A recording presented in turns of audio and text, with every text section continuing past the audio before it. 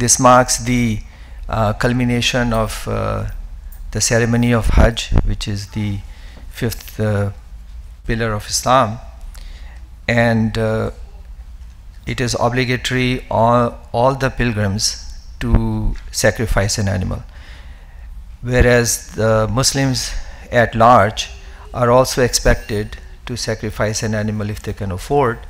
On this day, it was the practice of Hazrat Muhammad sallallahu alaihi wasallam. So today, a lot of animals will be sacrificed, and people spend their day in celebration, in feasting, meeting family and friends, and sometimes, more often than not, many people get carried away and they even forget offering their obligatory prayers. So I think that this is a day actually where we should stop for a moment and reflect and think, what are we celebrating today? We are commemorating the sacrifice that Hazrat Ibrahim alayhi salam offered when he laid his son down to slaughter him to fulfill the command of Allah Ta'ala. So what does it mean for us today? And it should help us recalibrate our spirituality and try to get our focus back, because we belong to a community which says that we are the role models of spirituality for the world, that we have accepted the Imam of this age who was promised to the Holy Prophet sallallahu alaihi wasallam, and he prophesied about his coming, that he would come in latter days and he will restore spirituality and reunite mankind with God. And we have accepted it, that we are going to color ourselves, we'll accept that spirituality and reflect it in ourselves to the world so they can see what godliness means. So it's very important to think about it, because we get carried away. And we are very fortunate also to have the system of Khilafat, the leadership that is divinely appointed, that he helps us remain focused on this particular fundamental principle and fundamental objective of our life. So I have taken one of the sermons of Hazrat Khalifatul Masih Khamis Ayyadhu Ta'ala bin Aziz that he delivered a few years ago at the occasion of Eid-Al-Adha, and I would like to discuss with you some of the points. Unfortunately, I couldn't find the English translation of it, so I would have to paraphrase a few things. So the first point Hazrat Khalifatul Masih makes, and he wants us to focus on that, is that what is so unusual about this sacrifice that was offered by Hazrat Ibrahim and his son. In that day and age, human sacrifice was a practice, and it was offered and it was received. So there is an old man 4,000 or 5,000 years ago who sacrifices his son or lays him down to slaughter, and Allah is so pleased with it that he has made it enshrined in the archives of religion for posterity. For thousands of years we remember his name, and more than half the world recalls this event in one shape or form. So what was it so unique about it? And for us to celebrate his great achievement is really doesn't make any sense unless we understand it. Allah Ta'ala accepted, Hazur says, Allah Ta'ala accepted the sacrifice of these individuals and rewarded them. He rewarded them in multiple forms. He first accepted their sacrifice, and he bestowed upon them the great honor of building the house for the worship of God. The Khana Kaaba was identified by Allah Ta'ala for Hazrat Ibrahim and Ismail to rebuild for the worship of God. There was the first reward they got for this sacrifice. The second reward they got for that is that when they were raising the foundations of Khana Kaaba, they offered a prayer that may Allah raise a great prophet in their progeny. And Allah Ta'ala accepted that prayer and raised the best of prophets, Khatmun Nabiyyin, the Holy Prophet Sallallahu Alaihi Wasallam, in the children from among the progeny of these two great men, Hazrat Ibrahim alayhi salam and Ismail alayhi salam. So that was the second reward that was conferred upon them. The third reward conferred upon their sacrifice was that their names were incorporated into this salutation, the durood that we send on the Holy Prophet Sallallahu Alaihi Wasallam. So millions and billions of people, whenever they recite the durood, they are invoking the blessings of Allah Ta'ala on Hazrat Ibrahim and Ismail also. So these are three great rewards that were conferred upon them in this world for us to see. So what was it? Was it just the sacrifice of an animal that enabled them or entitled them to have this tremendous reward? Allah Ta'ala says in the Holy Quran, in this verse that Hazur recited also, that it is not the flesh or the blood of the animals that reaches Allah when you sacrifice. So what reaches Allah Ta'ala? Allah Ta'ala answers the same this question by saying that it is taqwa.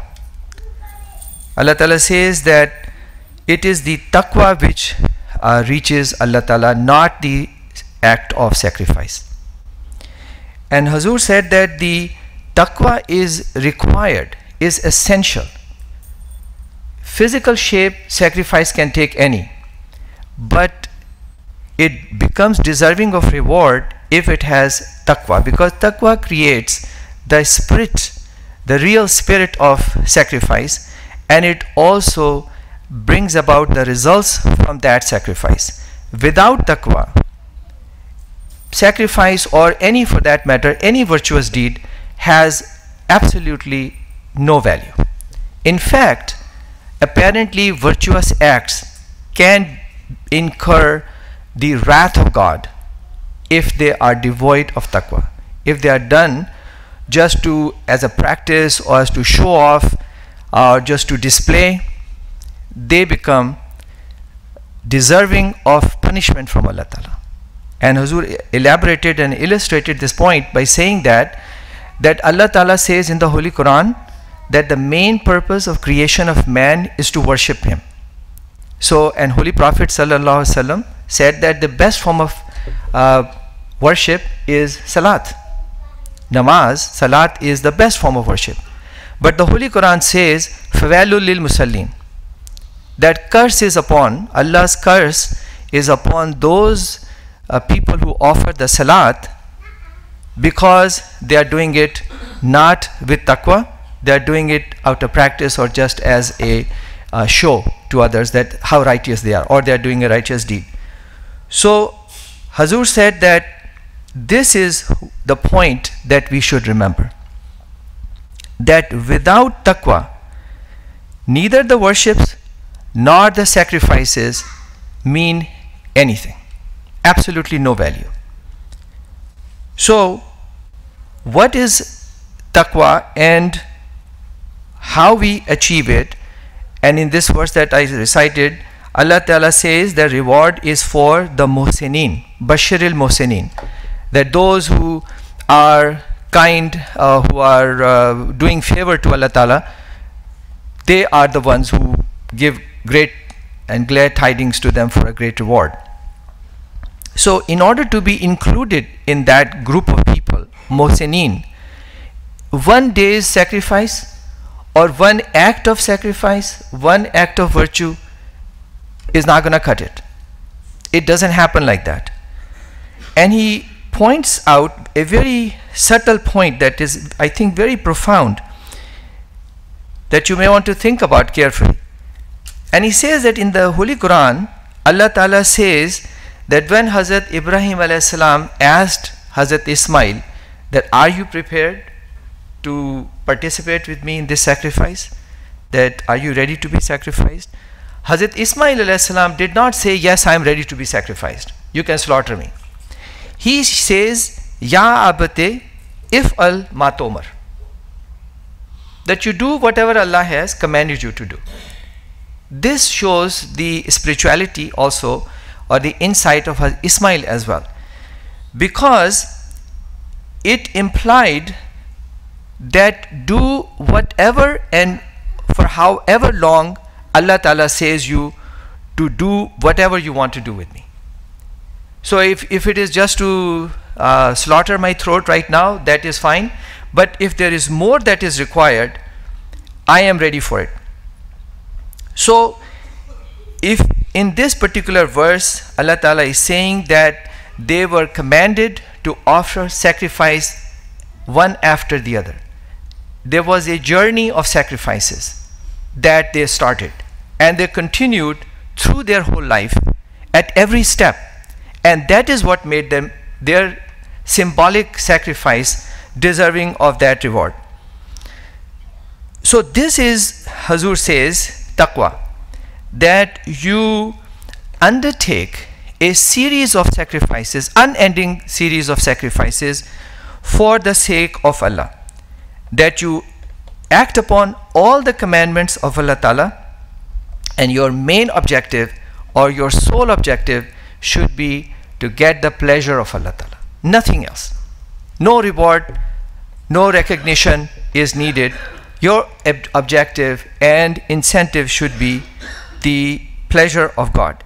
And the best example of that was, of course, the Holy Prophet Sallallahu Alaihi Wasallam, about whom Allah Ta'ala said in the Holy Quran that Kul inna salati wa nusuki wa mahyaya wa mamati lillahi rabbil alameen, that my prayer and my sacrifice and my life and my death, everything is for the sake of Allah. Every moment of my life is dedicated and devoted to only this objective, and that is to win the pleasure of Allah Ta'ala. So he says, what does it mean for us? He says, as far as the sacrifice of an animal is concerned, it is not obligatory on all Muslims.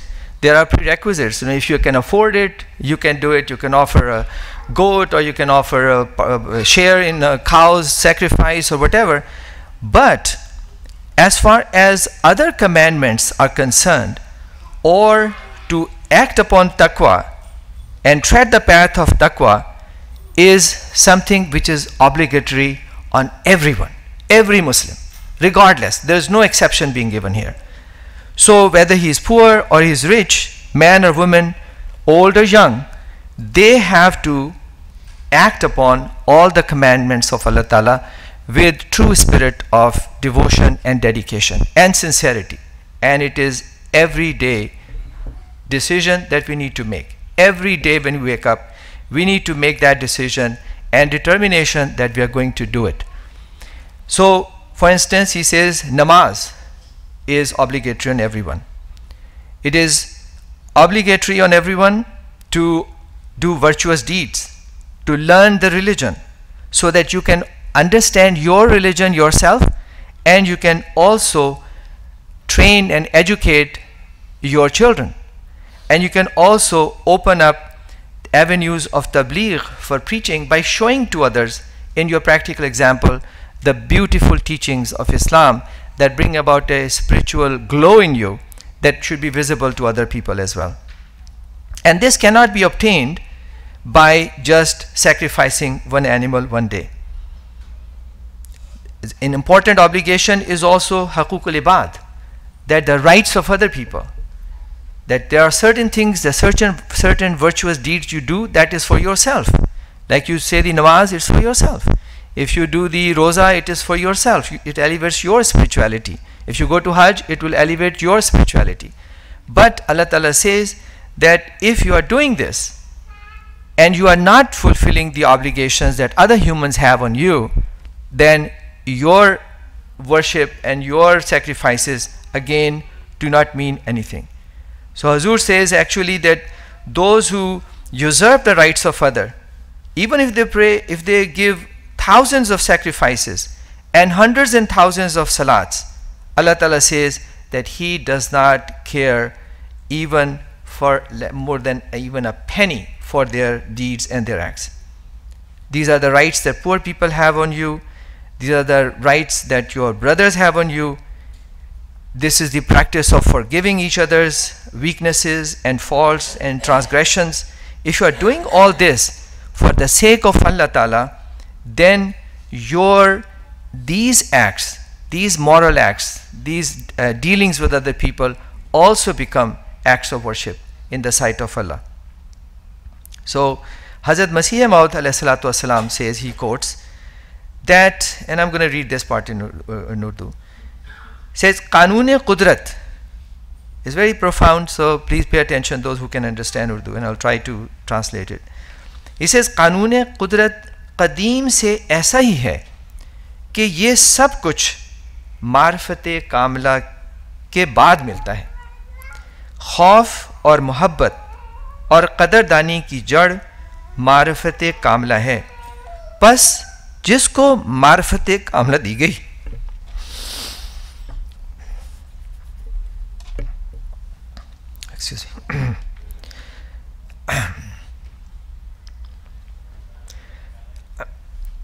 बस जिसको मार्फत कामला दी गई उसको खौफ और मोहब्बत भी कामिल दी गई, और जिसको खौफ और मोहब्बत कामिल दी गई उसको हर एक गुनाह से जो बेबाकी से पैदा होता है निजात दी गई. Very important to understand this, कि जिसको खौफ और मोहब्बत कामिल दी गई उसको हर एक गुनाह से जो बेबाकी से पैदा होता है निजात दी गई.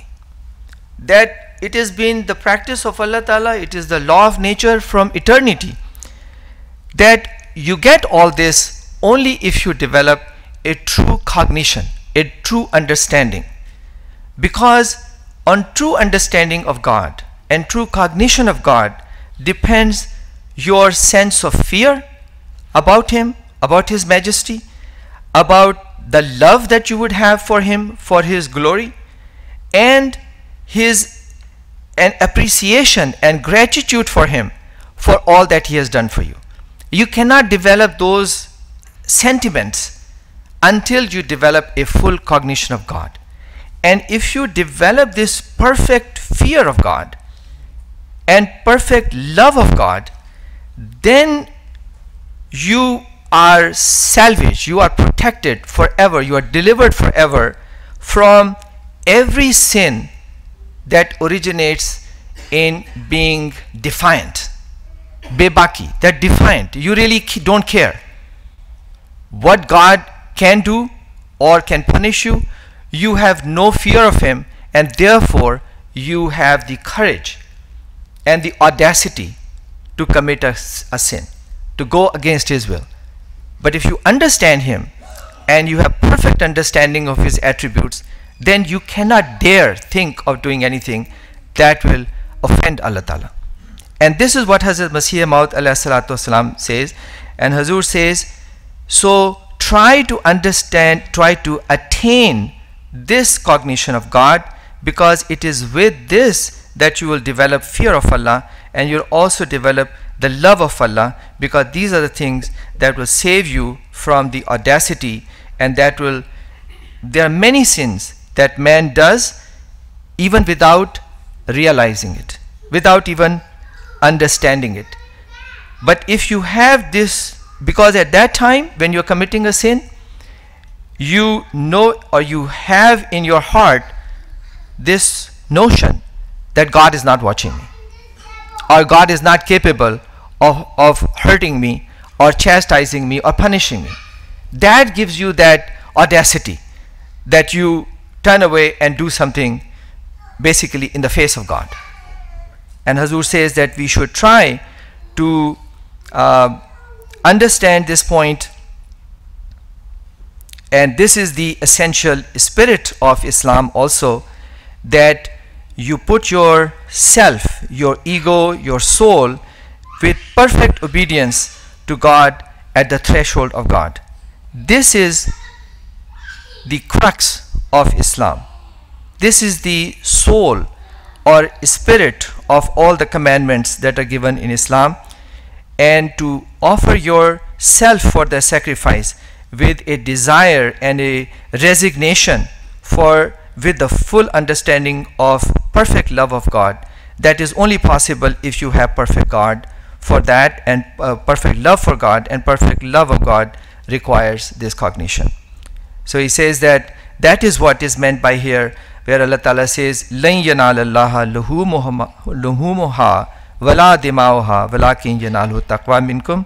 That is your the flesh or the blood of your sacrifices cannot reach God, cannot reach me, but only the sacrifice that reaches me is the one when you fear me and when you have taqwa for me.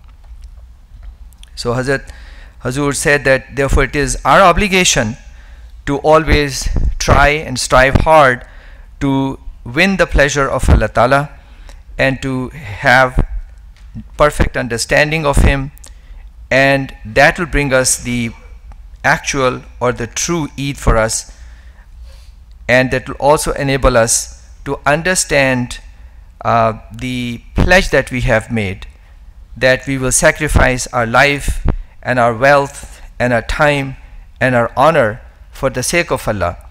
That is only understandable in this perspective. If you do that, he says every day is Eid. Eid is not going to come once a year. Every day of your life will become Eid. And he says, I pray to Allah Ta'ala that we are able to celebrate this true Eid or every day, and we become deserving of rewards from Allah Ta'ala every day. And these blessings of Allah Ta'ala should not end with us, but should continue in our progeny for till the doomsday, and they all be so fortunate to continue seeking the pleasure of Allah Ta'ala. So this was the khutbah that Hazur gave, and I think it is very profound that it makes us focus on the true spirit of this day, the true message of this day.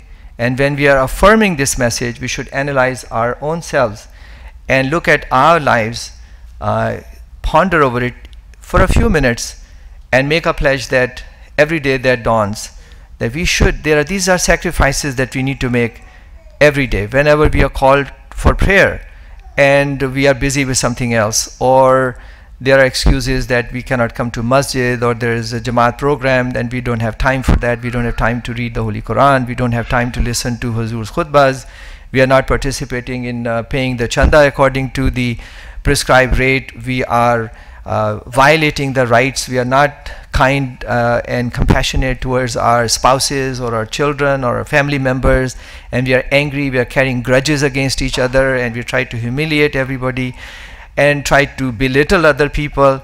These are the everyday challenges that we have. We all have that, and there is no end to it. Until we breathe our last, these challenges are going to continue. Allah Ta'ala has designed this world as such, and therefore it demands a constant struggle, a constant vigilance from us. So I hope and pray that Allah Ta'ala will enable us to live our lives accordingly and bring about a good change in us and make this change a lasting change. After this, we're going to do the khutbah saniya and dua, and as usual we should remember in prayers and just not ourselves and our loved ones, and when we remember ourselves and our loved ones, we should not just remember their physical needs, we should also remember their spiritual needs, that may Allah make us righteous and pious people that are pleasing to Allah, and make our life easy in that path towards Him. But we should also pray for our Khalifa, Eid-Al-Adha bin Aziz, that may Allah give him a long life and make his efforts that he is so selflessly carrying out day in and day out for reformation of us, to keeping us on the right track, alleviating, helping us go through our trials, and also guide people towards other people, invite them to Islam and Ahmadiyya. So may Allah reward his efforts with success. We should also remember all the shuhada, the people who have laid their lives for the sake of Allah Ta'ala, and their relatives, also those who are in prison suffering for the sake of Islam and Ahmadiyya. We should also remember everybody who offers any sacrifice for the cause of Allah Ta'ala, particularly the devotees, life devotees, because they have offered their whole life for this continuous struggle.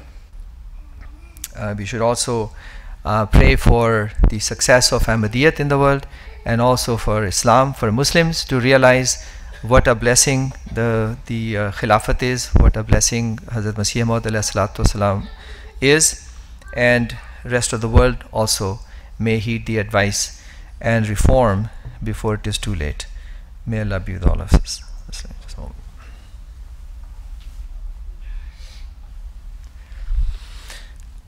Alhamdulillah nahmaduhu wa nasta'inuhu wa nastaghfiruhu wa nu'minu bihi wa natawakkalu alayhi wa na'udhu billahi min shururi anfusina wa min sayyiati a'malina.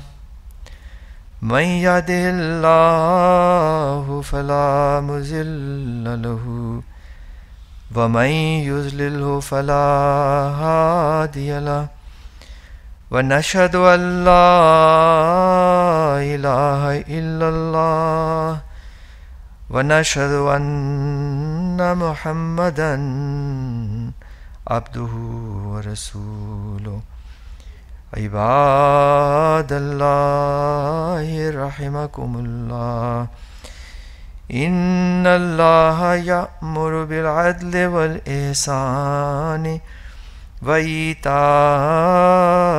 ذي القربى وينهى عن الفحشاء والمنكر والبغي يعظكم لعلكم تذكرون.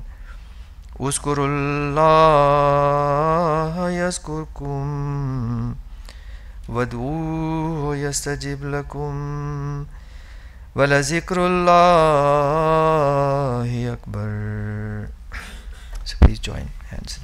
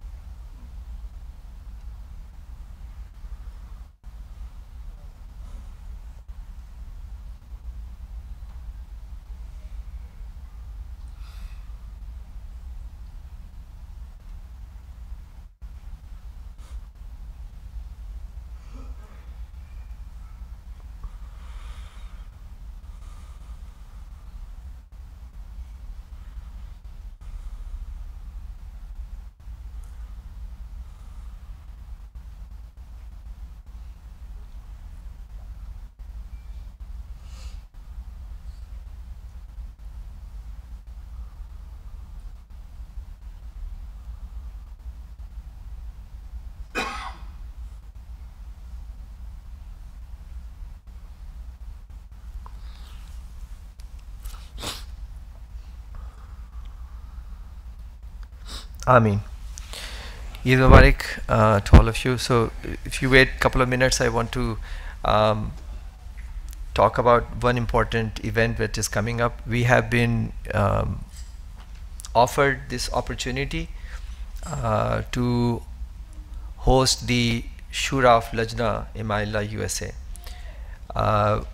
We have not, we are still working out with them to see how we're going to implement it or carry it out. But before we commit, I would like to ask your help.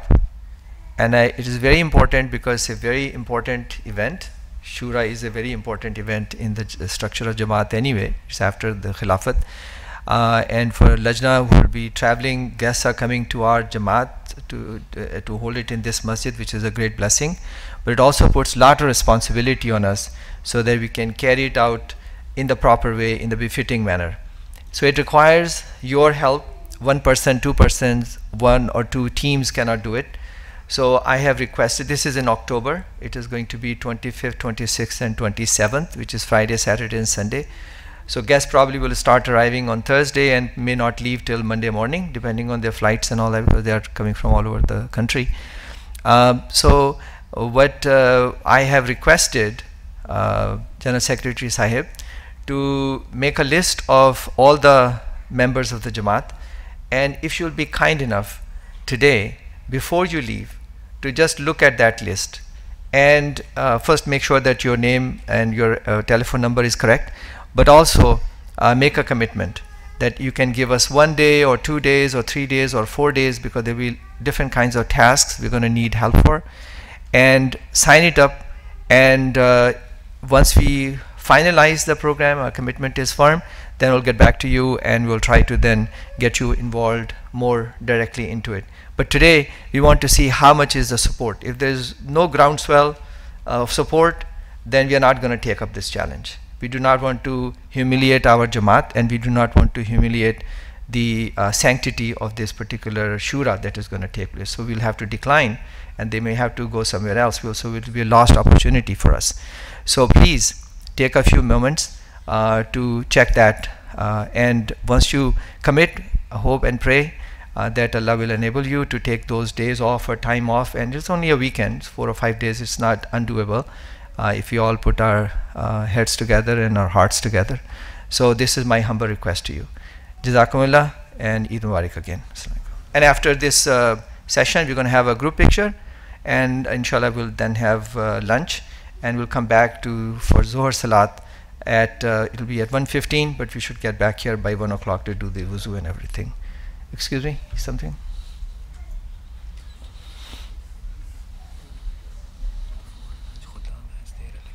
Yeah, I think Khuddam and perhaps Ansar, they have some activities, so they will make their own announcement. So Khuddam, I think, want to hold their election for the Shura delegates, and Ansar want to have the election for the national president, Sadr Majlis Ansarullah USA.